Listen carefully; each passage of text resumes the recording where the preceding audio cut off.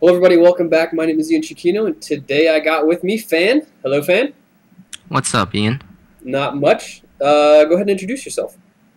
So yeah, I am Fan. I was originally I guess around 3100 diamond player, but I've dropped down to like 2800 in the Masters League. So yeah, this is a pretty high level ladder match.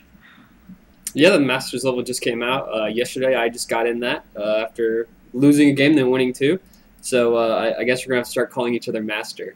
I guess so. No, I'm not gonna do that. But so let's see. We got a TvP here on Jungle Basin. What's your strategy for this matchup on this map? Well, my TvP is it's a lot different from most Terran's TvP. Mostly you see Terrans go mass bio, medivacs, but I don't really like that option because you always lose out to Protoss in the late game. So generally I use a specific mech build against Protoss, which I've developed since the beta. So that's what we're gonna see me do in this game. All right. So run me through this like early game build order that you got. The early game build order is pretty normal. You go for a early wall off, 12 barracks, 13 gas. It's just like any other Terran startup. After the barracks is done, you just keep pumping Marines out of the barracks. You go with first 100 gas, you try and make a factory, and then you make tanks, and then you expand off one siege tank. It's kind of like the one siege tank expansion in Brood War, if you've played Brood War. Yeah, unfortunately I wasn't in the Starcraft one, but I'll take your word for it. Yeah, that's where I got the idea from. It's pretty good. Okay, so do you consider this like a risky build or a safe build? It depends. If your opponent, like on ladder, it's pretty safe because none of my opponents ever know what I'm doing since this is a pretty unique build. Yeah. But like in tournaments and stuff, I have games where like I demolish them the first game and then they check out the replay, and like if they check out the replay, there are some weaknesses you have to make sure you don't let go of. Yeah. So basically you have to worry about maybe like a quick 4-gate. Is that like a problem, or even like a 3-gate build?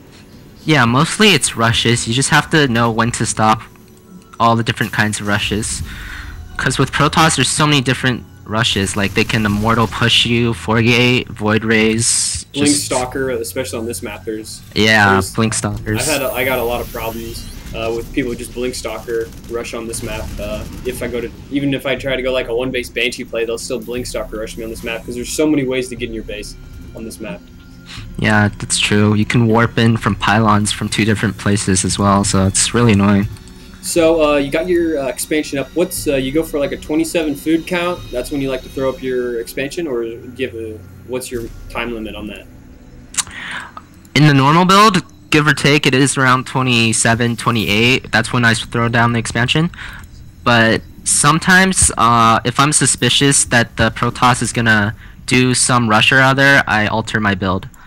I think I might alter my build slightly in this game too, because when I was scouting around in his base, I saw he made 2 gases, and if you make 2 gases on Jungle Basin as a Protoss, it pretty much means you're gonna do something. You're not gonna expand off 2 gases. Yeah, you're gonna go more aggressive build. And so I saw you throw up your second gas. Do you like to? What's your timing on your second gas after your expansion? Yeah, the second gas is right after your expansion, the first 75 minerals, because this is a pretty gas-heavy build. Yeah, with all the siege tanks and whatnot.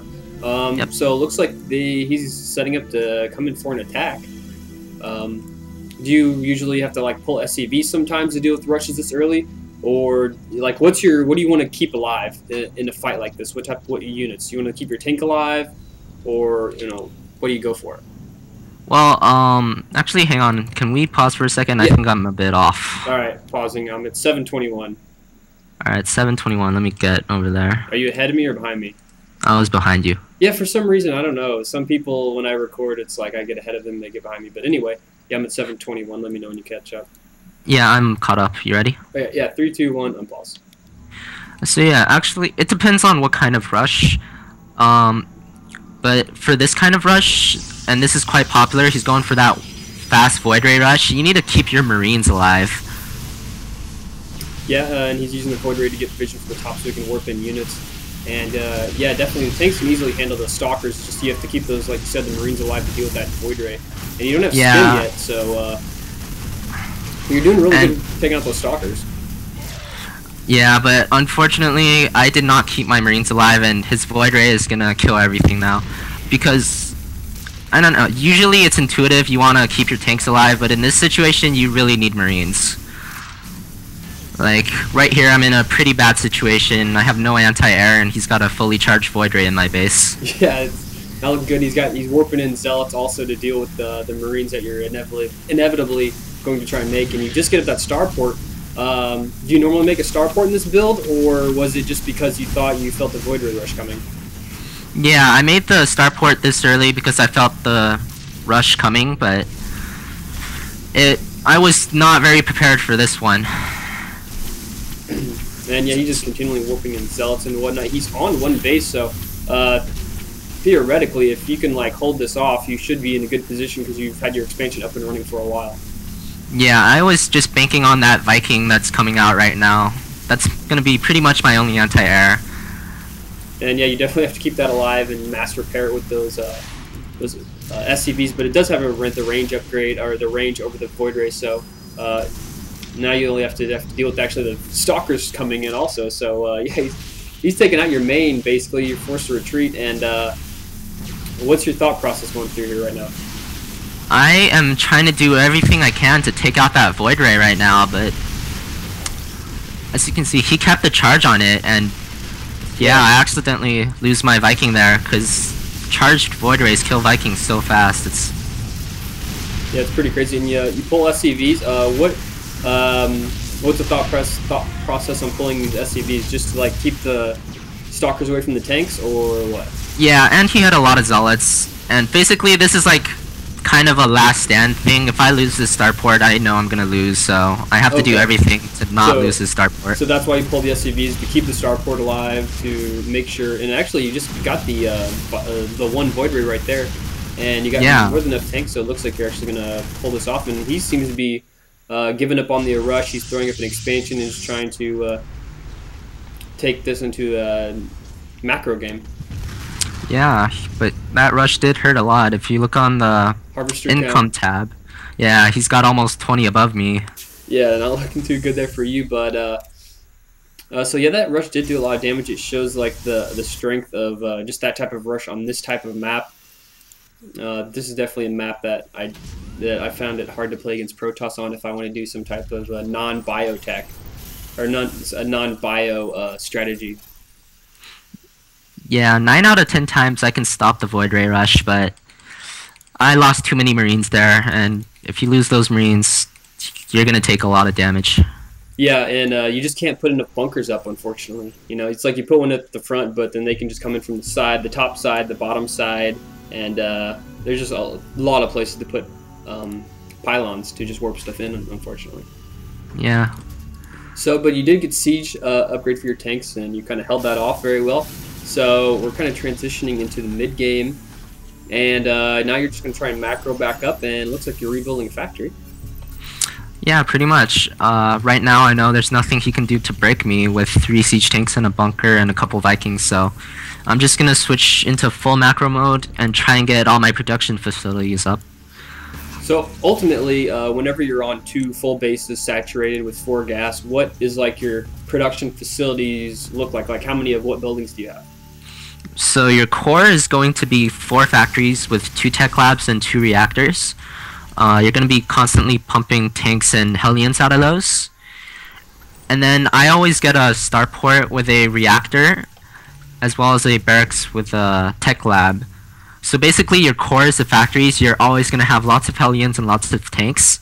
And depending on the situation, you also have a starport with a reactor to pump Vikings out of, or you have a barracks with a tech lab to pump Ghosts out of. So if he goes High Templar, you go Ghosts. If he goes Colossus or Air, you go Mass Vikings. Okay, so you have like the the 2 like adapter buildings, like the starport to deal with the Colossus later in certain situations. I gotcha. And so this is definitely a slow a slow strategy, wouldn't you say? Like you really can't gain map control until you get rolling, right? Yeah, definitely. This strategy pretty much relies on your fast expansion, so hopefully you expand faster than the Protoss, which should give you an economic lead for a little bit. And then you just keep mulling and try and get around 150 to 200 food army for that one really big push. Okay, so this is like, you would say like a 2-base timing push. Yeah, usually for me it's a 2-base timing push that's really strong. What situations would you maybe go longer than that? Maybe turn into like a 3-base, like get a 3rd base. I always try and get a 3rd base when I'm moving out with the 2-base timing push. So basically, if that push fails or if I see something I don't like, for example, sometimes people like hide void rays or even carriers in some random corner of the map. So like if I see that, I have to fall back, try and defend my.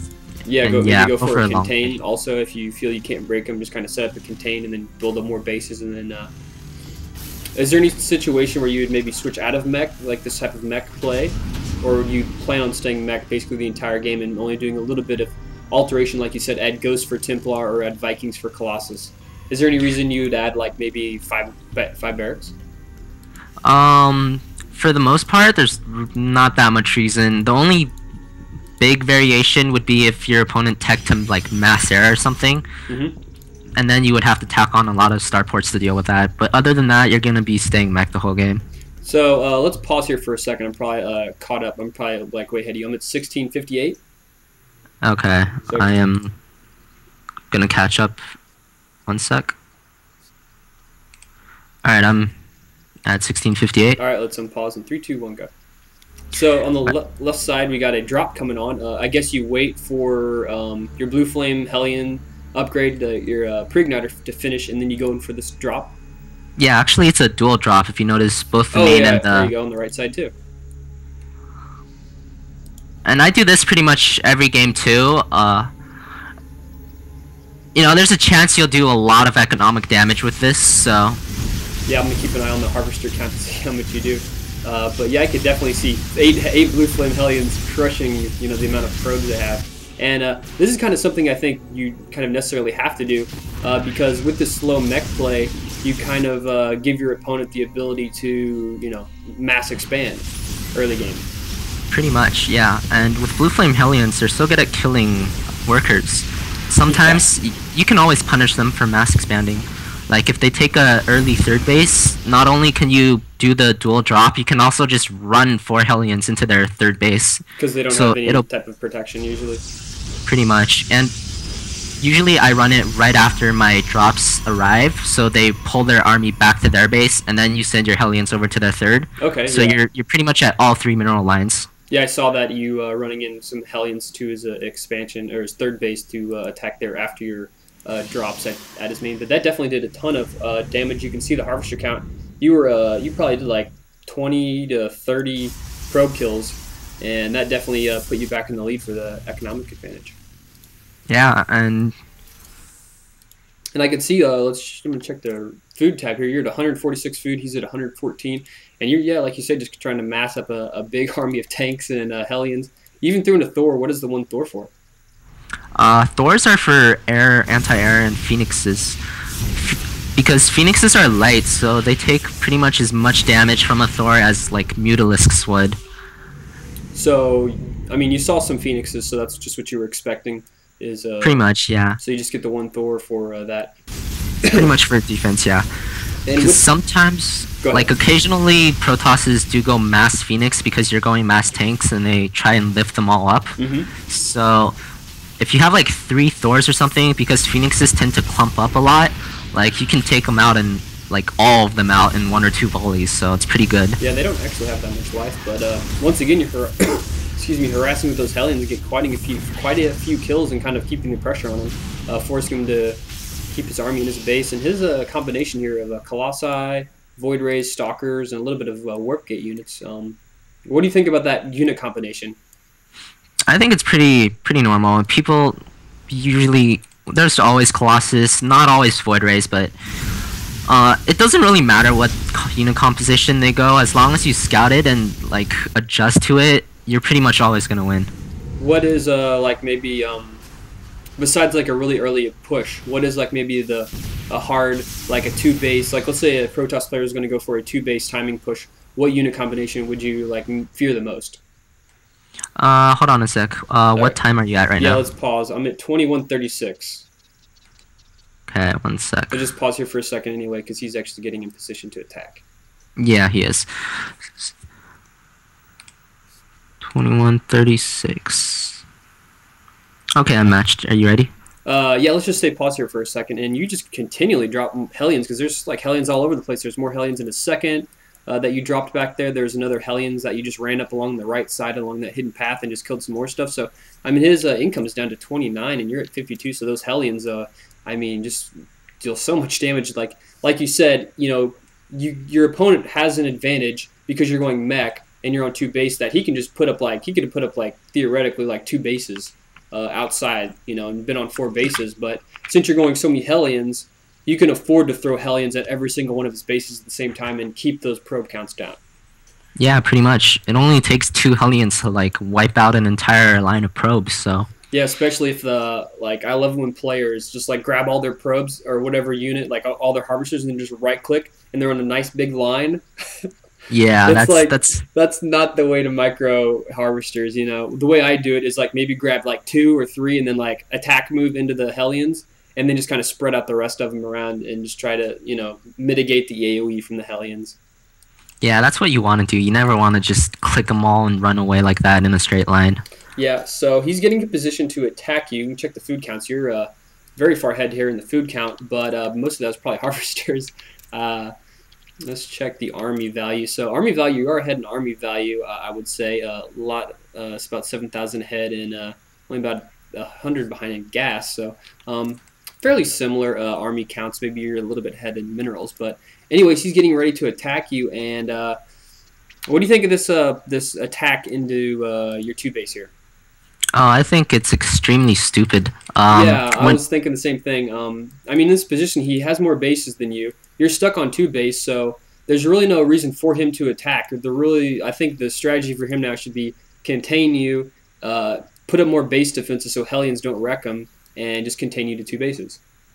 Yeah, but this actually happens quite often. It's a normal Protoss response to like losing a bunch of probes. If they feel like they've lost enough probes that they can't overcome that, they'll just try and attack you. And just try and see if they can win the game with this one push. So this is basically an all-in push for him just because he felt that there's been so much economic damage to his probe count. Pretty much, but I've never, like, when you go mech and you have that many siege tanks, like, I've never once lost to a Protoss pushing me in the late game. Yeah, especially that's basically suicide. Especially against Colossus, I mean, because Colossus take that extra damage from tanks because they do bonus to armor. And, yeah, maybe if they had more, maybe if it was more of an air army with maybe a bunch of zealots with charge, that may be a different story, but or maybe some extra mortals. But anyway, let's get into this fight, and you can kind of talk me through your thought process in defending this attack. Let's unpause in 3, 2, 1, go. Okay. So he is attacking. I don't know. I saw what he had, and it wasn't that much, so I just tried to micro my Vikings a bit, try and snipe off whatever I can. Yeah, you had so many Vikings at this point. Your Vikings counter both of his tech units. I mean, your Vikings counter is Colossi, your Vikings counter is Void Rays, and you just had so many Vikings that just the sheer number of Vikings you had dealt with all of his basically important high damaging units. Yeah, if you scout Colossus or Air early enough, you can get like that many Vikings by the time you push, just from one reactor starport. Yeah, one reactor starport. I was kind of surprised how many Vikings you had. When I first watched this replay, I was like, how many starports does he have? And I was looking around, and it was just one. I'm like, well, I guess if you continually produce Vikings, you can make a lot. And so you felt, I mean, that attack went pretty badly for him, and now you're on the offensive, and you're just going to try and take out his expansions? Yeah, I scanned his force, and I knew he couldn't stop me from doing it.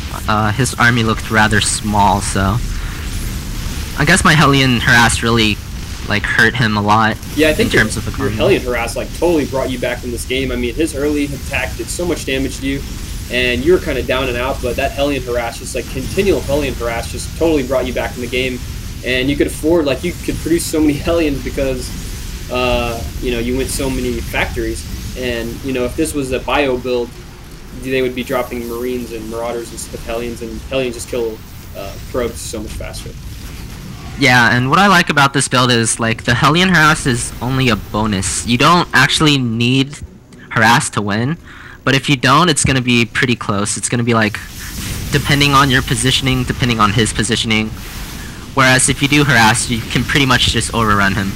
And you just finished your two mech upgrades. So this fight is pretty much one-sided. Let's talk about upgrades here for a second. What type of upgrades do you look for? What type of upgrades do you get in this build? In this build, I generally try and get 1 or 2 attack upgrades. It doesn't matter that much for mech, actually, because mech units are more expensive, so you don't have as much of them as you do bio. And also, tanks do so much damage that you don't actually need to upgrade too much by the time your 2 base timing push comes. Alright, but you try to get, you know, a couple of attack upgrades on them. Yeah, a couple of attack upgrades are always good. Alright, so yeah, this is a very interesting game. Let's see, let's talk about, like, maps and what strategy what maps the strategy works best and worst on. This strategy works best on maps where you can get your second really easily. Like, this is a great map for it. Just any map where you can, like, secure your second, like Lost Temple, pretty easy map because you have that big ledge that you can siege a tank on, and they can't really attack your expansion. Yeah, I was thinking that. As opposed to, like, maps like Metalopolis or Xel'Naga Caverns, where your expansion is completely exposed. Those maps are harder, but it's still very doable on those maps. So I pretty much go mech on every single map. Oh, so there isn't like there's not just one map. There's not like that map that, you know, you thumbs down because it just doesn't work well on it.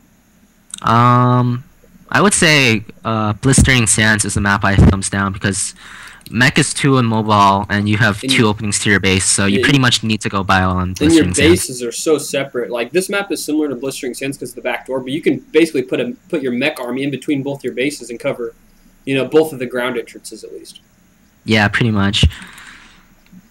So it does work for most maps, just not Blistering Sands, I think. Yeah, I would probably agree with you on there. The only thing you could do on Blistering Sands is maybe put your army outside of your base in that sweet spot, but then that's kind of a lot harder to, like, fortify.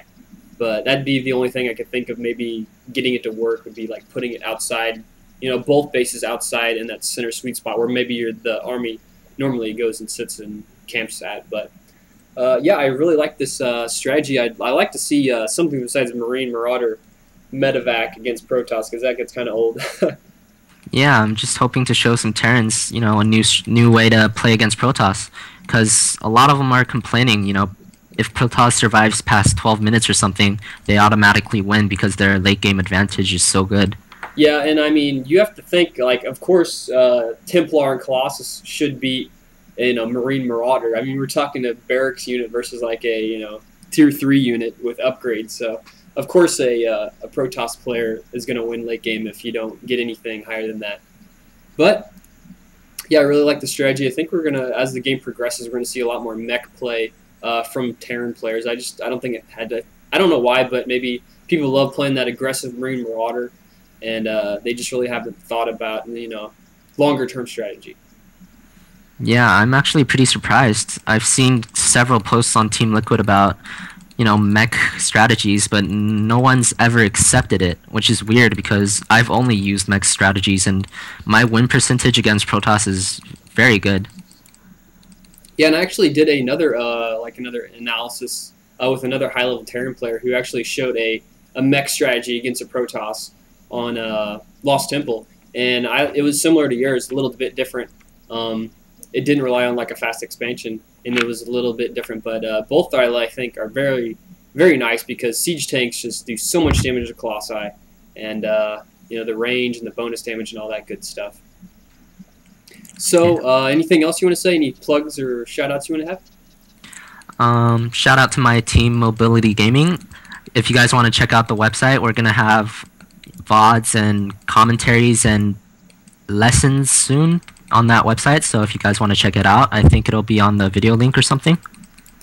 yeah, I can put a link to that on the comments for on my YouTube page for it. So what is it, like mobilitygaming.com?